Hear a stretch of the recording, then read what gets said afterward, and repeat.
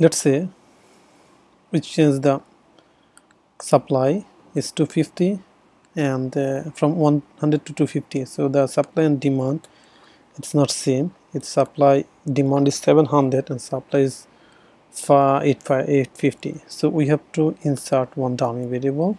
So as it is because of the supply, excess supply, so we have to create a demand destination, but we can say it's dummy. So the cost of dummy will be 0 0 0 and the unit should be 150 unit, the difference between these two, and make the sum till this part, so it will equalize, so demand and supply. Now copy this function, copy this matrix and paste it. Now it is this all part as before, same as before, this also.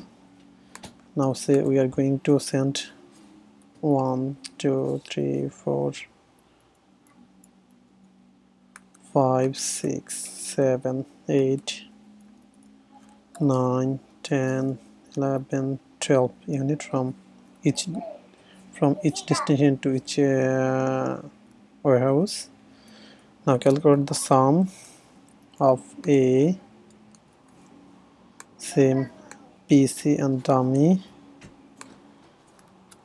and calculate the sum of D, E and F. Now calculate the total cost. So total cost will be sum product of, this is our cost per unit and this is our unit. So hypothetically this is our total cost, so we gonna optimize our solution by minimizing cost. So it's the same as select, just reset. So select the set objective, it's that our total cost, and we are going to minimize it by changing variable cell ABC including dummy. So it's 3/4 matrix, add some constraint. So our demand, calculated demand, it should be equal to our given demand. Press add. Our calculated supply, it should be less or equal to our given supply. And we are not going to send any fractional units from one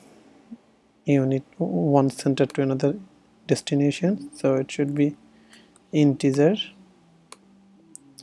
Press OK and check mark this, mark unconstant variable non-negative and simplex LP method and just press solve. So the optimal solution is 3300 and dummy is said they send from F to dummy is 150 and it's make the optimal solution. So thank you everyone.